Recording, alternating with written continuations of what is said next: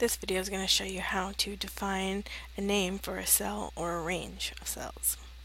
So to begin, what we're going to do is we're going to select the range that we want. So I'm going to create a range called name that has all of the name of the people. And so first I'm going to select the range here, and then in the name box I'm going to go ahead and change that range to name and press enter. Now you'll see if I click off of the range anywhere, it gives me the address for the cell that I've clicked on, but if I click back over here and select this range again, it then displays the name of that range.